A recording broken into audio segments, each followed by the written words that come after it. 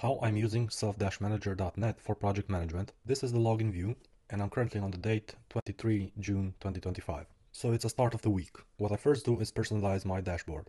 I have this image on the top, this image on the left, and my profile image. Then I start to create a table for this week. I call it this week. And you can also use AI if you want. You can enter your data and it will generate tasks that you can edit and approve. Then for description, I'll leave it blank. Then for the first task, and the cool thing, I can link an existing table to this view, and this is what I will do. I've opened a new tab and opened my pinned tables. You can open them from here. So let me right click to copy the link, or if you are on that project, the URL will be for that project. And I just paste the project URL. We set the priority to 1, or you can leave it as 5, it's not important. And you can have multiple links on the same table. You can expand the field if you want, to be easy for you to add additional data. And then after I add my task for this week, I add images if it's the case, or add notes. I can also choose to not track time.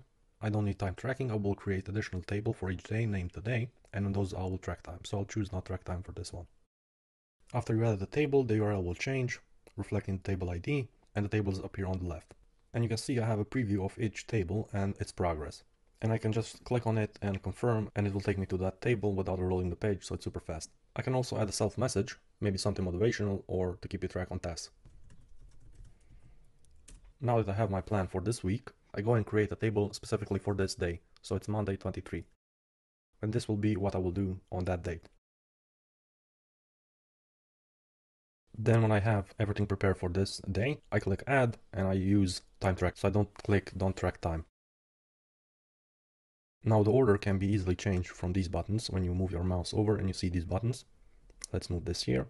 But if you have a larger table, you can also click this button order by and select the criteria as you want it to be ordered. And you can also move the position for the tables on the left sidebar. So these are the tables available for this date. Linking between existing projects is important because you can work, for example, for a few weeks or even months on a single project. If that project is large or you want to get an idea of what is going on, you can use Summarize with AI. And we are using the best AI model on the market for this. Then after I created my day, I go to images and I add some motivational images. And I go to this button and I upload the images that I want. These can be for projects, as you can see here. For projects, you can add images specific to the project. But for day-to-day, I use these for motivational purpose. I select the images, they'll be uploaded. And here you have a button, add background image to header of this table. I click and confirm, and the image has been updated. And the interesting thing is that each table can have its own image. And if the table doesn't have an image, you can set it globally for all tables that don't have an image. Then for comments on day-to-day tables, I add some music or some motivational content. But comments are a powerful feature that can be used by teams, and you can add team members by going to this button, share access to this table, and you give access to team members. But this is the case for projects, like these tables, on which you work multiple days. And since we covered the button here, there are additional buttons like pin this table, copy text from this table, duplicate table, transfer table to a certain date, edit table, or remove table. I found the videos that I want to add for today, and I can add them so they are linked to this table. Now what I also do for this week table, I pin it to the top. So I have it this week in my pinned tables, and it appears here. You can also modify the order of the tables in the pinned tables view to satisfy your needs and priorities. Let's go back to today, and as I make progress with tasks, I complete them, and the time of completion appears on the right. And we have additionally calculated time at the bottom, and the activity on the top right. So if you worked on a task 1 hour, and then 2 hours next to this one, it will update accordingly. But we know that in the world you take breaks and certain things happen. So if you click it later, you want it to reflect 2 hours, for example, you go in row settings and modify the started out date. Let's say I started 1 hour ago, and I'll leave the completed as it is. And I click save and the time has been updated. And I also see at the bottom as well. You can also use the timer. This one is very precise. You can pause it, you can cancel it, and if you are completed, you just click complete. I can also add a link to each table of this week. For example, if we created a table for each day, which I do, we can copy the content of it and we can add it here so we can see progress.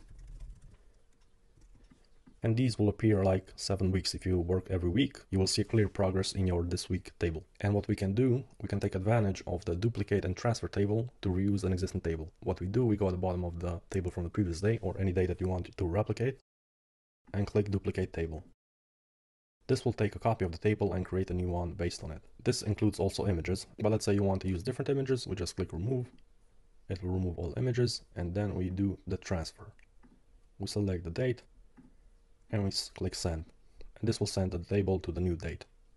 Then I go and unmark the progress, and I have a fresh view of the table. And in case you want to edit certain things, you just click edit button and modify the things that you want to be modified. Or you can remove individual tasks by going to task row setting and confirming the delete. And you get the point of how I'm using the tables for each day and for every week and for every project. The list of my most important projects is in pinned list. You can see all the progress of these tables. You can see an average of all tables, and you just click on the table that you want to go and you confirm, and it will take you to that table. What you can also do is to summarize with AI all the tables from your pinned list, and afterwards you can continue the conversation with the AI through a chat box. And it is super useful because it has all the context about time and progress about your tables. Then for projects that I want to share with my team members, I go on share access to table and I just invite them. And this is also for clients. If you have clients working on software projects or something remote, you can also add your clients. What you can do is duplicate a table, keep private for you and a public one for the client. Then at the end of the week, let's say we are on Sunday and we used all days of the week with data, what we can do is click on AI period summary, and I do this. And I review my week, but if you missed it, maybe it's Monday, you just click on previous week. How I'm reviewing my week using AI. I'm on the app selfmanager.net and on the page AI period summary. I want to get a report on my previous week work, and I just click previous week. You have the option this week, this month, previous month, or any week or any month. This will take about 1 minute, but I will fast forward. It takes this time because it uses the thinking models. And the report is ready. It knows the period from July 14 to July 20. It tells me about the weekly milestone. And then we have the hours that are logged in during this week, 69.3, 73 tasks, and 77 completion rate. Then as we scroll down, it gives me a breakdown of every day of the week. It shows me the logged in time, then project spotlight. It tells me that I work on multiple projects, Shopify projects, Squarespace projects, and on this app. Then productivity insight and tips, excellent work-life integration, sustain high performance streak, monitor high workload. And then I can follow up and ask what project took the most amount of time this week. And I got a response. It tells me the project name. It tells me that I worked 19.3 hours on this project in comparison to other major projects. And you can ask it any question that you may think of relating to your data. And I find it super useful. You can ask it any questions that you might think of.